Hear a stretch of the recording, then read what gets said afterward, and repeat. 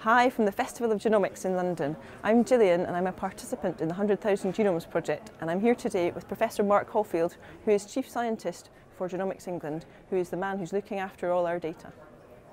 Now, at the end of last year, Mark, you announced that you had sequenced 100,000 genomes from people across England. Can I ask on behalf of the participants what you're going to do with that data for them this year? Our first priority is to get reports back to all the people who've not yet received a result. That's our number one priority. And our second priority then is to revisit the genomes for people who haven't yet got an answer from us, to try and see if new knowledge or new ways in which we're able to analyse the genomes allows those who've not yet got a result to get one. So this is going to be a project that keeps giving new answers. Quite a lot of people have already had answers from the project that they wouldn't have got from other sources. Can you tell us a bit more about what will happen to the others? Today, about 1 in 5 people are getting a potential diagnosis from our results in rare disease, and about half of the cancer patients are getting a finding that they could choose a clinical trial or possibly a medicine on the NHS that would improve the treatment of their cancer. And we hope that this will improve over the life of the programme. We intend to revisit everybody's genome, and as soon as we're sure the results are reliable, we will return those to the National Health Service. But this is a really challenging thing to do, and nobody else is doing it at this scale in the world. So we've had to bring live all sorts of routes to analyse the genome that didn't really exist at scale when we started. One of the unique things about this project has been sequencing whole genomes at scale, but so far the analysis has been focusing on individual gene panels because that's where we need to start. Can you tell us some more about what's going to happen next? So when we started, the knowledge base meant we had to focus on genes, and therefore we developed panels. To do that, we use the entire world's literature, and for some people, 40% in intellectual disability, that is making a diagnosis and getting them answers quite quickly.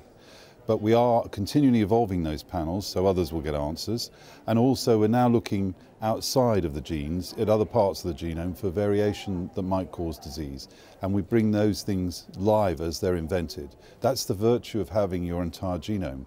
It means we can go back and apply new knowledge to get new answers for our participants. What's the time frame that we can be looking at? We aim to analyse all of the genomes for the first time in the 100,000 Genomes Project at the latest by July. And then what we will do is then start work on those who've not had a result yet. And then we plan that we will revisit the genomes about every 18 months or so, as new knowledge will change and evolve answers, so there will be opportunities for those who haven't yet got an answer from us to get something back in the future. But this is really challenging to do, and nobody's doing it at this scale in a health system. And when you say July, that's you returning results to the NHS? That is correct. So the NHS will receive those results back, and then there's a little bit of a delay while they have a look at that and then consider whether it is reliable enough to give it back to our participants. And they own the reporting of that as the clinicians caring for those patients. Is there anything else that you'd like to tell the participants today? I think what we'd like to say is, although we have sequenced 100,000 genomes, that we will never give up looking for answers for patients in the programme. We may not get answers for everyone, but we will not stop trying. So this is not the end.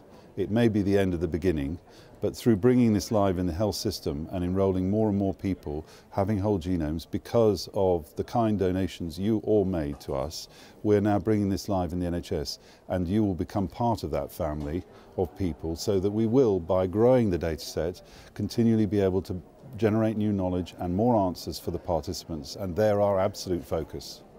Thanks very much. Thank you.